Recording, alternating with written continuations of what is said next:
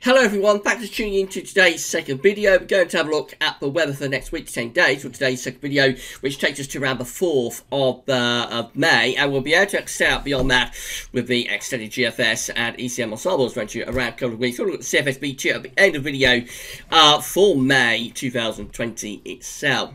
To say that JMA Friday has been released, so that's your month-end look ahead, taking us into the second half of May, and overall some rather changeable indications from both the JMA and the CFSB2 for the next 4 weeks. So have a look at JMA Friday and see what's going on there. We're going to have the ENSO update for April this evening. Your ENSO 2020 update will be released at Gaza. It's around 7 o'clock this evening. Now, before we do anything else, I'm going to say a big thank you to our latest YouTube channel member. So last week, we opened the channel up to YouTube channel members. YouTube gave us the opportunity to be able to do that. Big thank you to YouTube for providing us with that opportunity. And the response has been really phenomenal, absolutely blown away by the response to this. So big thank you to everybody who has signed up for YouTube channel membership so far. So I'm going to say a big thank you to Dan Boyles. Big thank you to Dan Boyles for becoming a Gazworthy's YouTube channel member. Thank you so much, Dan, for doing that. That's absolutely great and absolutely fantastic of you to do that. Dan is also a patron for Gazworthy's, and Dan is also a PayPal donor as well. So just a big thank you to you, Dan, for your kindness and for your generosity helping to support Gazworthy's, particularly through these difficult times. It's a very difficult time for everybody. I know and appreciate that, but it's a really difficult time for everyone. And as I say, I'm so blown away by the response that we have had over the past few weeks to our request to help fund Gazworthy's and keep us going while the advertisements, we are primarily as funded, while the advertisements are so very low, the revenue that they are generating at the moment. So it's so kind of everybody to get involved and to become patrons, and become donors, and also now to become YouTube channel members as well. If you'd like to become a YouTube channel member, all you need to do is click the join button just here on the YouTube channel homepage, or with all of the videos. You'll see that join button with all the videos on website, unless your device doesn't show the join button. A few people have reported that their devices aren't showing the join button, in which case you can get to the join page through a link in the description with video, and also on the homepage actually at gazworthy.com. Right, so a big thank you to all of our YouTube channel members so far, and a special thank you to Dan Boyles for becoming our latest YouTube channel member. Thank you so much, Dan, for doing that. Right, going to start off with GFS upper air temperature and precipitation ensembles the next couple of weeks. So red line is the 30-year upper air temperature average at Old Wetter Central. We're at Old Wetter Central today. And looking at London, so London town, so we're starting off above average with the upper air temperatures at the moment. We've got a few more days of these above average upper air temperatures left to run. We're probably going to shave off a degree or two day by day through to the weekend, and then into the early part of next week, then we find the temperature returning to average. So there will be a cool down taking place over the next week. Going through the first week of May, we are now beginning to see a few indications of a warm up. So there's a cool down right through the last days of April into the very beginning of May, but as we go through the first week of May, there are a few signs of a bit of a warm up with the upper air temperatures. One or two of these ensemble members are reaching quite hot levels now. You remember yesterday we had one very hot outlier which went up to around 15 degrees at 850 HPA. We have now got a few more that are starting to move to that direction. I mean, we've got this one just here that goes above 15 degrees, but then we've got this one just there and another one there that's getting quite close to 15 degrees. These ones are a bit lower, but they're above 10 degrees at 850 HPA. So could we be seeing the first indications of our first sort of plume, perhaps, our first sort of Spanish plume of the season through the first week of May? That's one to keep an eye on, but it's very extended range stuff. That's a really long way out, of course. More generally, though, we are seeing a bit of a warm-up being indicated now through this first week of May, but we can't totally discount these colder outlier members down here. Precipitation-wise, loads of dry weather coming up over the next few days until we get into into the weekend and then on into next week, or really through next week. There will be showers kind of Northern England, Wales and Midlands on Sunday. Perhaps again on Monday, but really it's into next week when it starts to more definitively unsettle. Around the early part of May, opening days of May, looks like we'll have some bouts of rain, although probably not lasting all that long. We do see a bit of a drying trend there beginning to re-emerge as we go later on into the first week of May, and possibly just to the start of the second week of May. So, yes, it can turn a bit more unsettled, but I wouldn't be anticipating an absolute deluge at this stage. Temperature anomalies from the 24th of April to the 2nd of May, overall a little bit below average, which could be a bit of a surprise given this upper air temperature forecast. But next week it does look as though things will be quite a bit cooler than they have been over past month. Really had a very warm April, of course. Precipitation anomalies close to average, maybe hints of being a bit wetter than average for eastern parts of England, interestingly.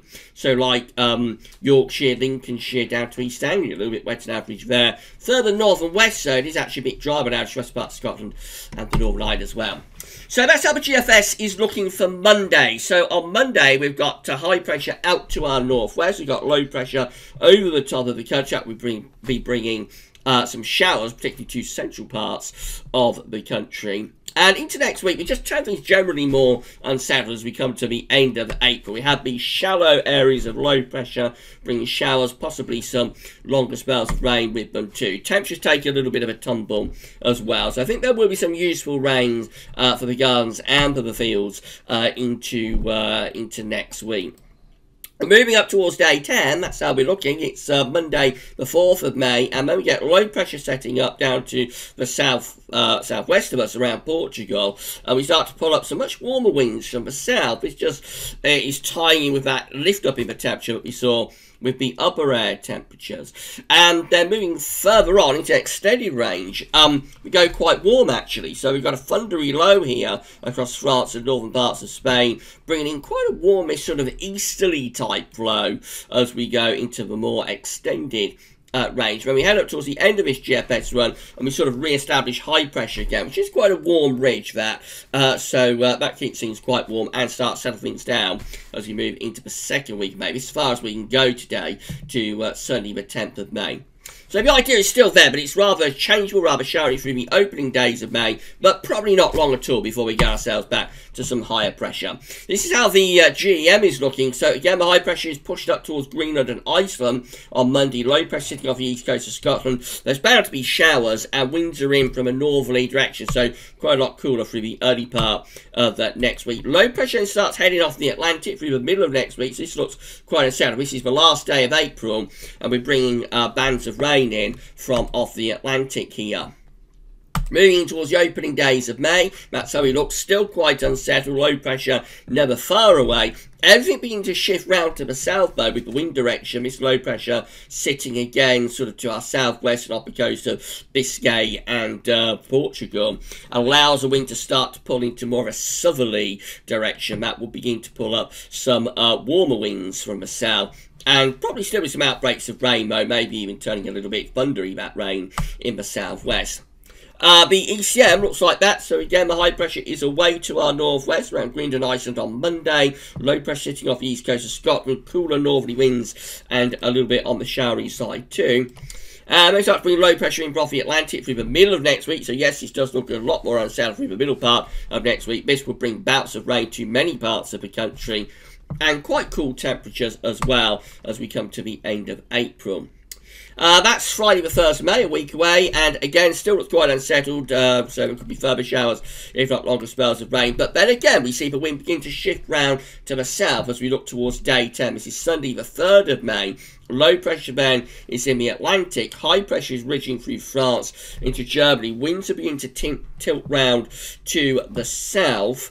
And yes, we start to pull up warmer air from the south, but it does look quite unstable. So we've got a low pressure, trough of low pressure just there. We've got our ridge just here. And that looks like it's some sort of thundery low developing around Biscay and possibly starting to move northwards. That is a hint of a Spanish plume there through the first week of May. There's the upper air temperatures. Look at that. We're bringing the 10 Celsius iceberg up across England and Wales.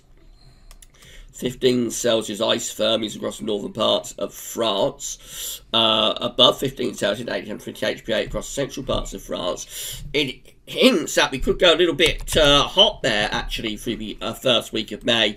But quite volatile, and I certainly wouldn't rule out the chance of some thundering outbreaks with that. So quite interesting. By the time we get through to day 10, could we be seeing our first Spanish plume of the season? Remember, last year we had a lot of Spanish plumes. Are we going to have that kind of summer again this year? And these are a precipitation type forecast based on that ECM run from Temeteo.com.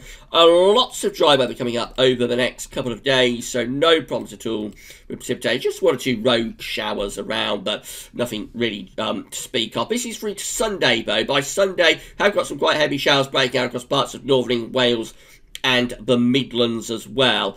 Showers could even turn a little bit wintry across Scotland Sunday through to Monday over the highest ground, of course.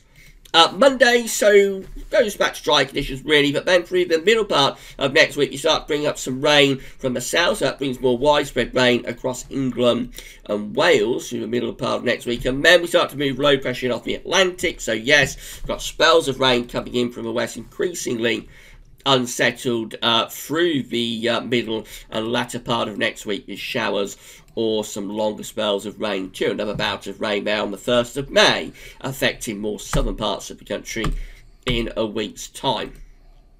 Then heading up towards day 10, those start to tilt winds round to the south, so you notice the rain begins to get pushed up towards the northwest. We start to turn drier, but possibly warmer as well, and that could allow showers to begin to break out. So then we see some showers across parts of England and Wales, and with the upper air temperatures becoming quite warm and humidity going up, they might even be rather thundery, some of those showers. I certainly wouldn't rule it out. These are the options on the table within the ECM ensembles today for day 10, which gets us to the 4th of May. May the 4th be with you. And we see that, these are from the Icelandic Met Office, of course, we see we have 21 members of the ECM ensembles, including the control and the operational run, with low pressure out to our west-northwest, high pressure is to our east-southeast, so it's still quite unsettled, still quite volatile, but winds turning into a south, so becoming warmer, but yes, it's an unsettled overall pattern. 17 with low pressure, more centred over top of the country, that's just rather, or very unsettled really, and probably quite coolish, and 13 just here with low pressure again to our south, some ridging to the east. Again, that could be tilting the wind into more of a southerly direction. So it does look as though this first week of May could see an increase in temperatures, but it might be rather volatile. In 2 weeks' time, these options that we've got, this gets us to the 9th of May, so just into the second week of May. Then we have 18 members of the ECM ensembles with a ridge of above average height sitting over and to the east of the country, below average heights away to the northwest. Jet stream is pushed northwards, that's a warm, dry solution. 17 with a trough of low pressure over Scandinavia and a ridge out to west of Ireland, that's unsettled and probably a bit on the cool side. And then 16 with low pressure to our east and some high pressure up towards Greenland. Again, that could be quite cool and unsettled and probably quite chilly as well. So by the time you get through to the second week of May, we could still be in rather unsettled or changeable conditions, and temperatures might take a little bit of a drop. Finally, for this video, we start with CFSV2 is forecasting May. So this is the 700 millibar height anomaly from the CFSV2 for May 2020. Remember, we looked at this last month. It's going for a lot of northern blocking. It's scaled that back completely now. So now it's going for below average heights over Greenland and into the North Atlantic, and a ridge over Spain and extending northwards towards the UK and over here to our east as well. So that's back to a more warmer scenario and probably reasonably dry, especially for more southern and eastern areas. Temperature anomalies with the CFSV2 for May 2020 are forecast to be above average. Not a very warm month, it's only a little bit above average, but certainly on the above Abbey side. And precipitation anomalies, no signal, but with a ridge sitting quite close to our south and southeast, you would expect a fairly dryish sort of month, I would have thought. So the CFS has completely scaled back that northern blocking it was showing last week. That northern block did look quite strange, I have to say. I was a little bit uncertain about it, but it's completely gone away from that anyway. And it's back to a more normal type pattern with high pressure kind of to the south and low pressure away towards Greenland and Iceland. Probably keeping us maybe a bit showery at times, but reasonably mild or quite a warmish sort of month. We won't worry about May, a little bit closer to the time. So overall, it looks as though still very much as it has been really over the past few videos. So we're going to be seeing a gradual breakdown of this prolonged dry and warm spell that we have through April. Slowly it turns more showery over weekend to the early part of next week, and then by the middle and latter stage of next week, we actually go unsettled with bouts of rain coming in off the Atlantic. Indications are there, but as we go through the first week of May, we probably go to something warmer. I think we are starting to see an increasing trend towards winds turning into the south, so we start to pull up warmer air from the south, warmer winds from the south, but quite unstable. Low pressure is involved with this, so if it does turn warmer through the first week of May, if we do get our first sort of Spanish plume, which is a possibility here with these charts, if we get our first Spanish plume through the first week of May, watch out for some heavy rain and maybe even for some thunder. Right, that's it for today's segment. We're going to be back tonight with your ENSO update for April 2020. Busy weekend of updates coming up this weekend. So tomorrow we're going to have weekend broadcast. We'll have another 10-dayer as well. And we may well do an update for the bank holiday that we've got coming up. It's catching everybody out, this one. It would normally be the May Day bank holiday weekend, or the early May bank holiday weekend. And that would normally be on a Monday, first Monday of May. There was going to be, there probably still will be some celebrations for VE Day. Commemorations on the 8th of May, and it's a bank holiday this year, but of course with the dreadful coronavirus, all of the, or most of those commemorations I would have thought are scrapped, but we still have a bank holiday on Friday the 8th of May, so 2 weeks today I believe is going to be a bank holiday Friday. And it was going to be for VE Day celebrations or commemorations, so we'll probably do an update for that. Gaz, that will just be a normal recording day, by the way. I'll just do JMA Friday and so on. But I'll probably do an update for that tomorrow, that bank holiday Friday. And also, that's tomorrow. Sunday, we'll have some summer update. I think we're going to do the second season one roundup for the summer of 2020 on Sunday, as well as Gaz Webby's Sunday roundup. And there'll be a live stream on the YouTube channel as well to let everybody check in and see how we're all doing while we remain in lockdown. That will be between 5 and 6 o'clock here at Gazweather's on Sunday. Stay safe, stay well, and we'll see you all tomorrow. But got the update, of course, coming up tonight. That's all for now, though, and thanks for watching.